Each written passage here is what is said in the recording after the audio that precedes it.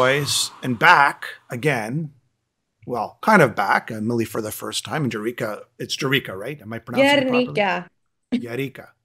Guernica. Guernica. See, I can't pronounce Guernica. that. Yeah, It's whatever. It's okay. fine. I'm Perrin's also a back. difficult What's one to up? pronounce. Just that. That's it. Ladies. My name is hard to pronounce too for some people. Yes. Mine is the easy one. Phoenix, out. It was out January 26th on Napalm Records. And with us again, Emlee Johansson and Guernica Mancini from the Gems, at least one, 2/3 of them, right? Yeah. Great stuff. Great new album. From the Thundermother to the ashes to the Phoenix has risen. Is that the good way to put it? Yeah, perfect. And I really like your space outfits. That's a really cool image. I like that image that you have. Thank you. Very cool. That's we're gonna continue that. We just tried on a new rendition of that outfit just yesterday.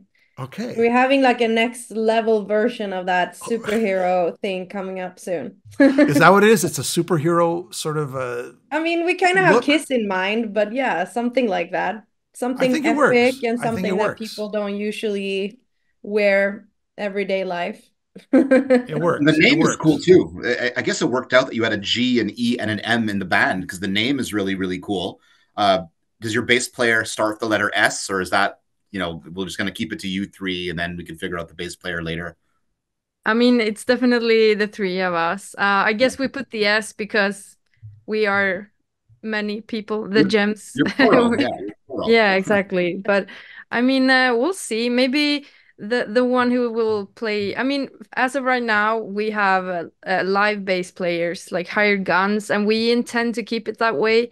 But hopefully, a more permanent bass player live in the future, and maybe we'll get a nickname for that person that starts with an S. We'll see. Who knows? Okay. Or hey, you could just say when we audition bass players, we will only audition bass players whose name starts with the letter S. I don't think you should do that, but maybe some thought. Or if Thundermother loses their bass player, you could always.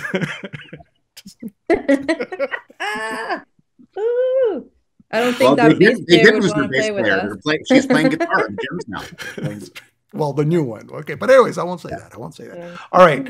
So I see a lot of themes on this album. A lot of themes, and maybe you guys can speak to it.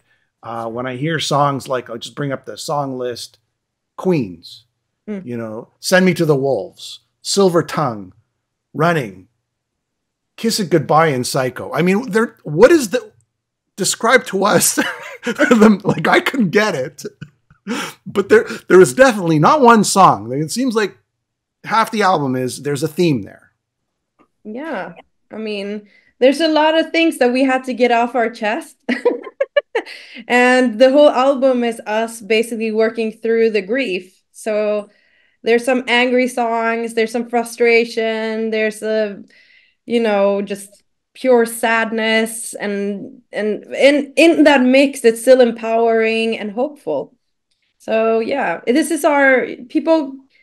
If you listen to the album from beginning to end, you get to hear basically everything, all the emotions that we went through when this happened to us. So yeah, ladies, I listened to the album last night for like third or fourth time, and when I'm listening to a new record, I like to write down a few words that it evokes in me. And I wrote, empowering was a word that you put. So I wrote down empowering, confidence, attitude, positive. And then musically, I put groove and bluesy. So those are just words that came to mind when I listened to it last night. And, good for you guys, because, going through what you guys went through, you could take this very kind of whiny, woe is me kind of place, but I felt it was a very kind of strong record. So was writing this like therapy for you guys? Was it cathartic for you? Like just because you could have kind of retreated, but it sounds like you just kind of, like Jimmy said, with the song titles and the attitude. So was it a therapy session for you guys to write this record? I mean, for sure. Like, it was almost like we used all these emotions as fuel to put into this new project and to write these songs. I mean, we tried to think of other themes, but on the other hand, it was just like, this is what we feel right now, and this is, I mean, that's the best outcome with lyrics to a song, when you actually write something real. And it was really therapeutic to put down our feelings in words. So yeah, I mean, it is it's been helpful for us in many ways. And also, I think, I mean, this debut album is a lot of like a statement, like, this is us. We're not gonna give up, basically. We're gonna rise up again no matter what. So yeah, it was nice. And we had each other, which was also really nice and helpful. Well, it came across in the lyrics, and it came across just in the vibe of the album. Like, albums have a feeling, and I really felt that in the album. Nice. Yeah, my favorite song is Psycho. That's my favorite song. I kind of. What do you think about the video? I like Psycho. I thought it was great. I think everything. I think it's there's this theme, definitely this theme. I remember last time you were on. It was very emotional. Yeah. But didn't I cry? Yes, you did. Yes, you did. Oh God! But it's okay. Yeah. It's all part of the process, right, of recovering. I kind of like what you did. You didn't sit back and wait 3 years to record an album and keep everything inside. You let it all out. You rode the momentum, and that's so important. And then you let the music do the talking. Do you have any regrets letting it all out? Not only with me, but maybe with some other podcasters. No, I don't regret anything. I feel like we are on a truth journey. That's this album where we're being honest, and we're sick of like, hiding what's actually going on because of, other circumstances or other people, or you're trying to, I'm just sick of it, like completely over not being truthful. And we're all very truthful, honest people. Yep. And that's how I like and we all, that's how we are as humans. So it's nice to just be freely yourself and unfiltered, and it's just really nice. I do, maybe in hindsight, I do regret crying on the pod, because last time we interviewed, because I felt like maybe I should have taken maybe a month before I did interviews, but then it was part of the process too, and I'm a fighter, and I'm kind of like, in a sense, I just want to say something, right? What you're saying, just so you know, after that show, I got text saying, "Man, I feel like she did," because somebody else who was an artist who actually wrote me after and said, "I went through the same thing, and you connected with people actually because you cried." Or so you might look at it like, wow, maybe I overexposed myself too early, but actually you did a good thing. You made people feel that, hey, I've been in this situation too. How does that make you feel? I mean, that makes me very happy. And I kind of got shivers on my arms and stuff now, because that's the best feeling, connecting with people on a real level. And that's kind of the response that we've received. That's why I don't regret anything, because the truth needs to come out eventually. And if anyone would doubt us, we have all the receipts. I'm kind of like, it's not like we're saying anything weird. Well, and you came across as human. You came across as human. And I think, this is a new age in music. Like, when we were all younger, we looked at our bands kind of like superheroes, right? And there weren't podcasts, there wasn't social media, there wasn't this immediate, you read the news 3 months later in a magazine. So I think people are looking for humanity in kind of the artists that they enjoy, and feel like, okay, I enjoy her or his music, but I could also have a beer with them at a club, and that would be cool too. I kind of feel like I know them. So I think showing your human side actually is endearing to people. And, not that people need to choose a side, but I think at the end of the day, people tend to relate to others that they see as more human and not up on a pedestal. So, in French, we say un mal pour un bien, something bad for something good. So I think something maybe that you perceived as bad actually was quite good in terms of just making people see your humanity. That artist cried, by the way, when you cried. What? That artist cried when you cried. Oh, wow. Yeah. I mean, I feel like as musicians, we should talk more honest about what we go through, because we did have a clinic in November, I think it was. we had a talk in front of like a lot of business, like music industry people. And after us, telling our story and how we rebuild our company, blah, blah, blah, within a year and all that we accomplished, blah, blah, blah. After the thing, she came and told us how she's a booking agent and she had been through a very similar situation with a person that she'd worked with. I mean, she's not the artist, but I feel like our story is pretty relatable, and that it's good that we talk about it. And a lot of like former Thundermother members have reached out as well, because we're doing it not just for our own sake, but for them. And I think they appreciate the fact that we are speaking out. Yep. So it's a support group. Okay, that's interesting. Yeah, it's a support group, and we're here, and like we would love to talk to more people that, if we can help each other and have a more loving community of musicians, it would be great. So I said I would ask one Thundermother question because I see you haven't been shying away from it in interviews recently. But no, so you're going to be playing festivals. I assume at some point they're going to be playing some shows. Eventually your paths are going to cross.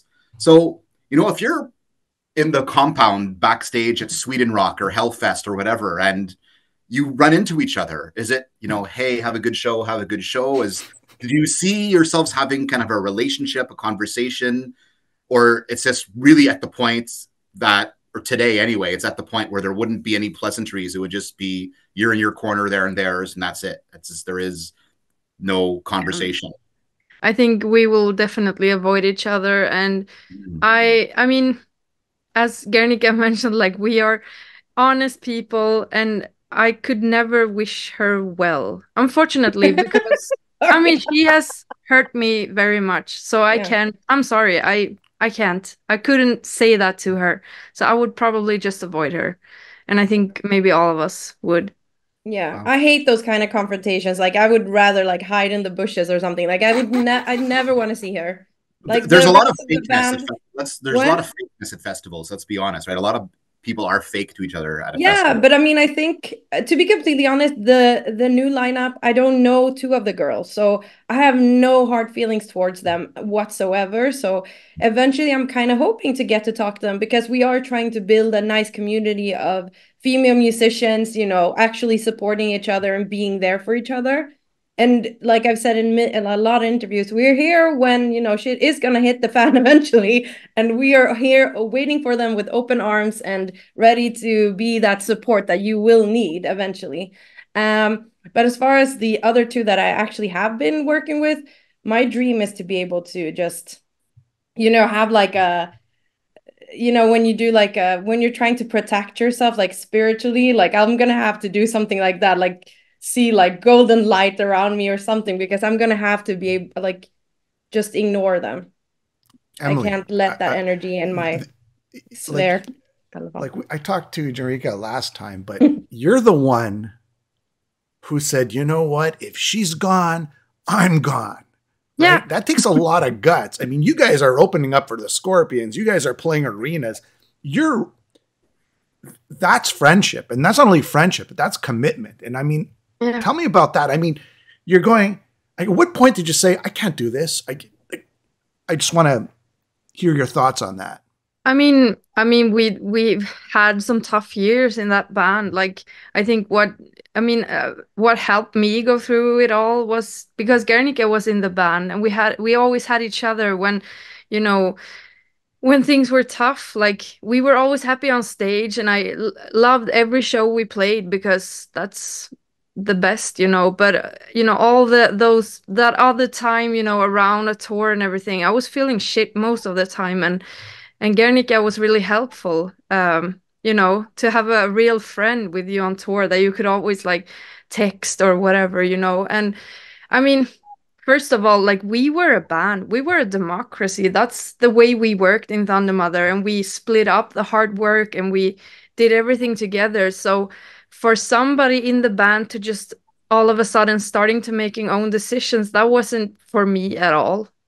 First of all, and also, like, I could never imagine myself being in that band without Guernica. And also, it was kind of the worst thing ever business-wise to fire the singer who had the voice that made our sound. There was just like, so many stuff adding up. So yeah, I mean, I had no doubt. I just told her that, like, if you're gonna, what you did is very rare. What you did. it is. It's very rare. Most bands would just say, you know what, I'm just going to shut my mouth and ride ride this. And I'm telling you, what you did, and you could ask Perrin, what you did was so commendable and so, it's a good thing. What you did is Emlee is a person that sticks to her word, because we always said to each other, like, no matter what, we have each other's backs. And if you quit, then I quit. Or if like anything happens, like, we didn't want to be in the band without each other, because it was the only way we could stay sane. Yeah. And I mean, yeah, of course it was like, I mean, I guess in that moment I realized, because we've been through so much, like tough periods being on tour and, just wanting to stay in your room and cry or whatever. But, to go through all that for your career. And then, I mean, when all this happened, I just felt like, no, that's enough for me. I mean, it's not worth it.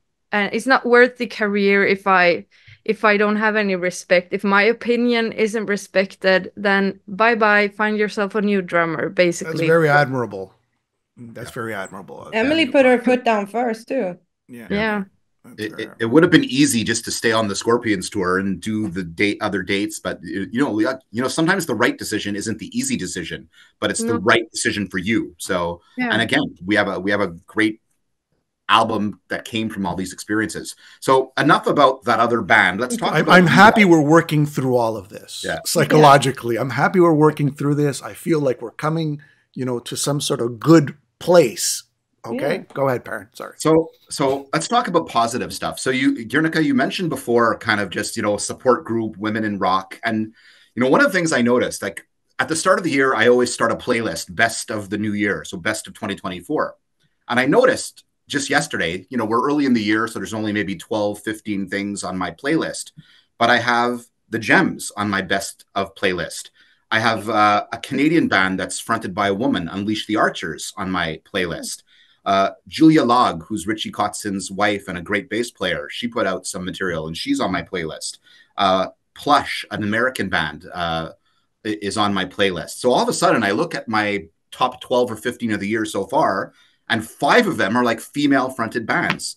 So what's happening is this like just all of a sudden a better climate for women in hard rock and metal? Nita Strauss, like just all kinds of stuff seems to be going on. So what are your thoughts on what you guys are bringing to the mix and just the opportunities for women in the hard rock heavy metal world right now? Because it seems like it's blossoming. That's such a hard question. I mean, we kind of never, we just kept working and doing our thing. And I think that maybe, I mean, obviously there's more women out there that's just not gonna let anything stop them and just go ahead and try to, or work hard to accomplish their dreams.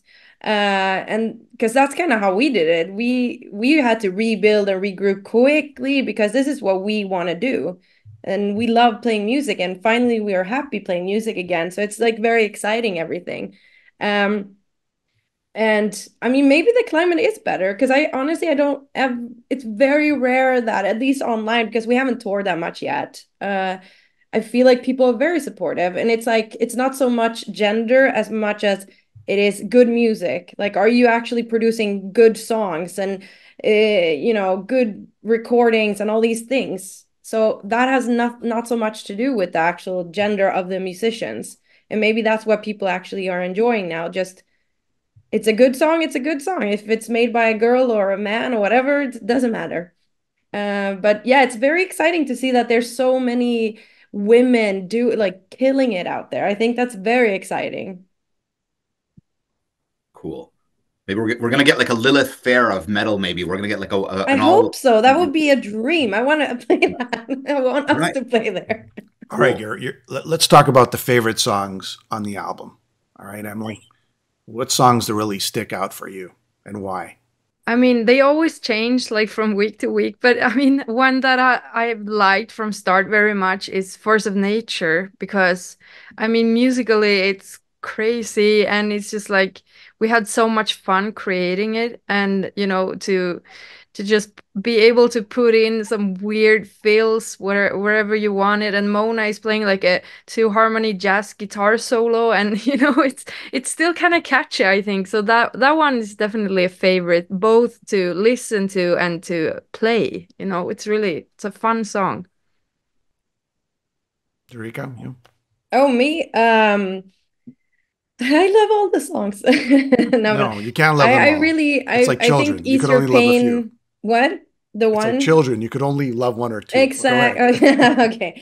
Well, I think Ease Your Pain is beautiful, and again, it really, the story behind Ease Your Pain is basically Mona brought the idea to us, of like how she wished that she could like carry some of that pain from us, because me and Emily were really going through it. Obviously, I was crying here. So yeah, and it is we a were ballad, really so everybody knows it is a ballad. It is a ballad, yeah. It's a power ballad, and it's about it's a love song to a friend, basically wanting to, when you're feeling is like a little bit stronger, and you want to carry some of that pain that they're feeling when they're going through a hard time. And I think that's so beautiful. Like, I mean, both Emily and Mona are amazing humans and friends, and I think it's such a just beautiful thing that she wanted to do that for us, and that we then wrote a song about it. See, So I Ease didn't Your know that was Pain. the story. Aaron, I what about had, you? sorry? What about you? Well, my top two were Ease Your Pain, and I think it should be a single. And if Mona was here, I would tell her the guitar work on that song is just stellar, just stellar. You know, it's so funny. It's hard to kind of say what style you guys are, which is great. You're a rock band, you know, but you know, I grew up in the 80s listening to AC/DC, but also to like, you know, the hair metal from LA. And like, you know, a lot of those LA Guns and those kinds of bands had some great moments and great soloing. If you liked 80s power ballads, like Ease Your Pain is a song for you. So I think Ease Your Pain should be a single. And then on the opposite end, I love Send Me to the Wolves. I just love the like the blues and the soul that's in there. So those are my two standouts. But I mean, it's like I said, I think, look, if people haven't heard the record yet, like just I know it's so hard these days. Like people have short attention spans. Give the record a good listen. I think it's only about a 45-minute record, which is the right length. So many bands throw out like an hour and 10-minute record, and it's like, it's too much to digest. This is just the right amount to digest, and really, really good. So Ease Your Pain, Send Me to the Wolves are my two favorites this week. Like maybe they'll be different next week. No, maybe. Mine was Psycho. I just like the punky attitude for that. You know, it's kind of like a football cheerleading song. And Like a Phoenix. I just like that, Like a Phoenix, a burner. You know, it's a real fast, in your face kind of song. Mm. What else do you guys want to say about the album to tell the people out there? I mean, we had it like this order of the songs. We really put some effort in putting them in a specific order so that we would take like the listener on a journey with all the interludes that's kind of in between. And so, I mean, that's something I'm really proud of, that we actually, you know, put everything together in a way. I mean, yeah, we do have maybe some, you know, it's kind of like all over the place with influences, you know, from the 70s and the 80s rock, but somehow it's a red line through the whole album because of the theme that goes through, like you're going through hard times and you still like rise up again and you never give up, and you know, all that stuff. So I think that was a new thing for us, and we're really proud of that. Yeah. I think it's empowering, and I hope that like I mean, we know what inspired the songs for on our part, but we really made an effort to make them open enough for anyone to relate to them, because I think every single person has a person that they don't want to meet, like when they go out, like, you know, like the Psycho song. It's not specifically about a psycho. It's just, I think most people have like an ex or whatever friend that they just don't want to, you know, have to see when they go out. do you have a copy of the album? Do you have a copy of it in front of you? I have it up there. Are you? Go grab it if you can. Wait. It's all about showing the product. Let's take a look. Isn't that nice? It's cool to see, you know, your album come out like that. Look at that. It's beautiful. Yeah. Nice. And it's almost like very Kiss-like. We just need, if there were like men instead of women at your feet, like you know, I mean, like, it is did like it hurt inspired by having the story. fire in your hand? Did it hurt? Like, I mean, yeah. when you had the it also fire, like felt- how long did it burn your hand? felt kind of cool though, so I stood through the pain, you know, because yeah, but it is like hardly inspired by Kiss. We can admit that, and I mean, because we wanted to have something powerful, like, you know, something with the three of us standing proud, and you know, to really fit with the Phoenix thing, that we kind of look like we have, you know, risen, and Still you have know, the we have plastic on here, fire. but you can kind of see the Yeah. there's like a Rip it open. like the shadow. I No, have an don't open rip one. it open. I'm just I kidding. don't know why I took We wanna that see what's one down. inside. I've We had wanna see like what's set it up inside. over the Black and Gold album. well, I'm proud of that one too. in its rightful okay. place. Guys, what about touring really fast? So, like, I mean, we're here in Canada. I know there's a lot of North American fans who are wondering, and even maybe European fans also. So, I know there's not a lot of dates booked yet, but I think I saw a couple festivals popping up. So, are there touring plans? Are we going to be able to see you in different places in the world later in 2024 and maybe into 2025? I mean, that's the goal. After the pandemic, it's been really tough to book shows. There's like a different climate. You need to prove yourself in a completely different way. So in that aspect, we are truly, you know, starting on square one. But we have a European tour planned in October. I should say fall. We were keeping it open. Oops. Might be October. In the fall. Yeah. But anyways, it's like 4 weeks, 5 weeks in in The fall. In the fall. But yeah, October. But anyways, and then 2025, we are kind of hoping to get over there to North America and do some dates over there. But yeah, it's a lot of planning and we need to set it up, but that's the goal at least. Yeah, and touring is tougher than ever these days, like you said. I mean, for North American bands to go to Europe, for European bands to come to North America, the cost of fuel and buses and just anything that you need is just so expensive these days. So hopefully, you know, there's bands that are figuring out the formula, and you know, I guess bands and booking agents and management and clubs need to work together to make it happen. So, you know, hopefully we find the model that works. Yeah. Are you working on new music? Not yet. Well, you know, because as you're waiting, right, to tour, I figured, you know, you'd probably start writing some new stuff. But I mean, we did talk about it. Emily, go. Yeah, but See, I knew it. I mean, the dream would be actually to release something sooner than later. But I mean, we want to kind of enjoy that Phoenix is out for, you know, a couple of more weeks or something. But then, I mean, because we had like, you know, not that much time to write Phoenix, because we really wanted to just get going, and we had no time to waste, you know, and we wanted to make use of the momentum and everything. We kind of speed wrote those songs, and for next album, I think we want to have some more time to do it like more in a more calm way. So I think we will start this spring to just, you know, just write songs, to just, you know, with no expectations, just to get starting again. Yep. I knew it. Ladies, the Phoenix is out. It's been out since January 26th. Pick it up in Napalm Records. I really like it. I think the musicianship's great.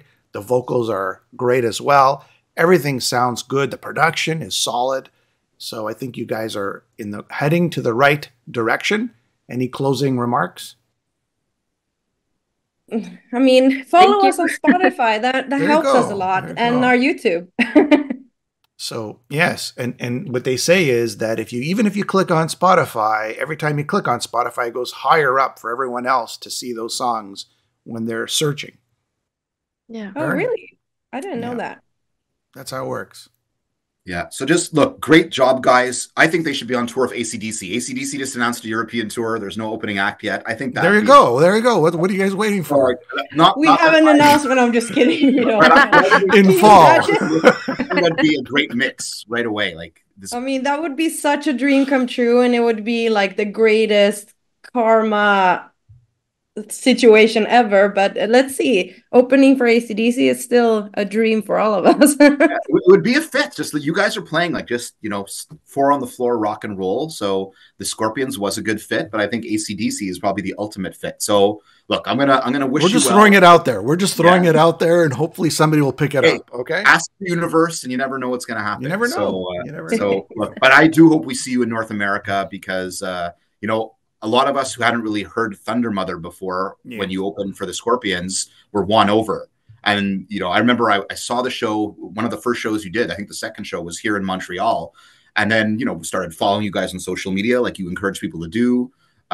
So kind of now I'm invested, right? So it was disappointing to hear what happened, but I'm glad we've come full circle. I should have worn my Thundermother shirt because it's a collector's edition now. There's like 3 members that are not there anymore. So I think I showed it to you last time. I was wearing my Thundermother shirt, and it's a collector edition, right? It's cool. Yeah, I mean, we are super proud of everything we accomplished, and you can never take away the hard work that we put in building that brand and name. Yeah. So we just see it as something amazing that we've done, like in our CV or whatever. And now we're just looking for the future and excited to what's the next step and how much more can we accomplish now that we actually feel good and things are good. All right. On that note, thank you very much. Wish you all the success. Congratulations on the album, and hopefully you'll have a great tour as well. Thank you. Thank you. Thanks, guys. So, have a great day.